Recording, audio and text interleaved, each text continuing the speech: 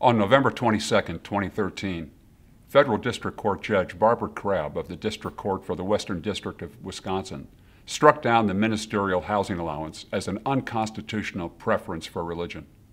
The ruling was in response to a lawsuit brought by the Freedom from Religion Foundation and two of its officers, challenging the constitutionality of the housing allowance and the parsonage exclusion. The federal government, which defended the housing allowance since it is a federal statute, asked the court to dismiss the lawsuit on the ground that the plaintiffs lack standing to pursue their claim in federal court. Standing is a constitutional requirement of any plaintiff in a federal case and generally means that a plaintiff must have suffered some direct injury as a result of a challenged law. The Wisconsin court concluded that the plaintiffs had standing on the ground that they would have been denied a housing allowance exclusion had they claimed one on their tax return. The government appealed this ruling to a federal appeals court, the Seventh Circuit Court of Appeals in Chicago, and on November 13, 2014, the appeals court issued its ruling, reversing the Wisconsin court's decision. It concluded that the plaintiffs lacked standing to pursue their challenge to the housing allowance. The plaintiffs asserted that they had standing due to their injury of being denied a tax-free housing allowance should they claim one on their tax returns. But the appeals court refused to base standing on theoretical injury. It suggested that this deficiency could be overcome if the officers of the Freedom from Religion Foundation actually filed tax returns claiming a housing allowance, if later rejected by the IRS in an audit. The bottom line is that the Seventh Circuit Court of Appeals ruled that the plaintiffs would only have standing if they claimed a housing allowance on their tax returns that was later rejected by the IRS. Mere speculation or conjecture that this would happen is not enough evidence of direct injury to support standing. Well, obviously, it will be a relatively simple task for the officers to follow this recommendation, so while the ruling extends the validity of the housing allowance for now, the ultimate outcome likely will be the loss of the housing allowance exclusion for ministers. Let me mention 5 things to note about this ruling. First, it only applies to housing allowances and not the exclusion of the fair rental value of parsonages from taxable income. The reason for this is that the two officers of the Freedom from Religion Foundation did not live in foundation-owned homes, so they clearly lack standing to challenge the parsonage exclusion. Of course, one can assume that this will be corrected in the future and the attack on the parsonage exclusion resumed. Second, the appeals court's ruling means that the housing allowance remains valid for now. This means that churches should designate a housing allowance for their ministers for 2015 by the end of 2014, as in prior years. Churches that fail to designate a housing allowance for 2015 by the end of 2014 may designate one early in 2015, but remember that the allowance will only operate prospectively.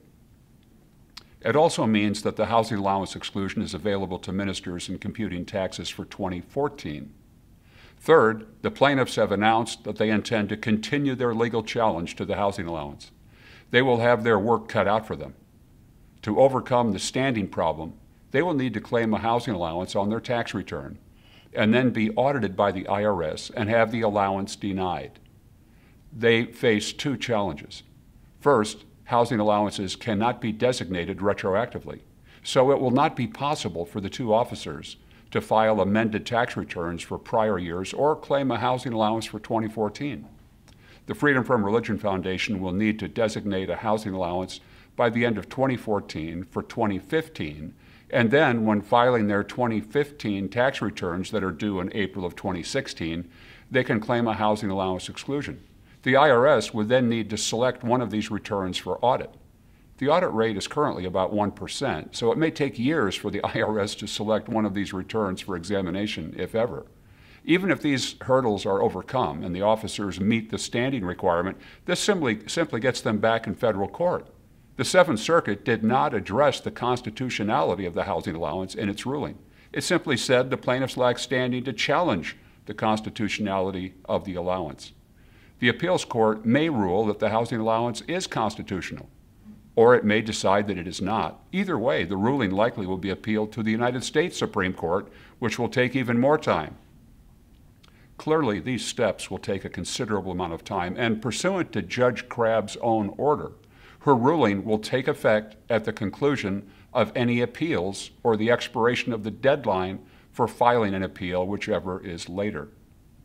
Should the Freedom from Religion Foundation and its two officers ultimately prevail in their quest to strike down the housing allowance as an unconstitutional preference for religion, what would be the impact? Well, a ruling by the Seventh Circuit Court of Appeals would apply to ministers in that circuit, which includes the states of Illinois, Indiana, and Wisconsin. It would become a national precedent binding on ministers in all states if affirmed by the United States Supreme Court, an unlikely outcome because the Supreme Court accepts less than 1% of all appeals.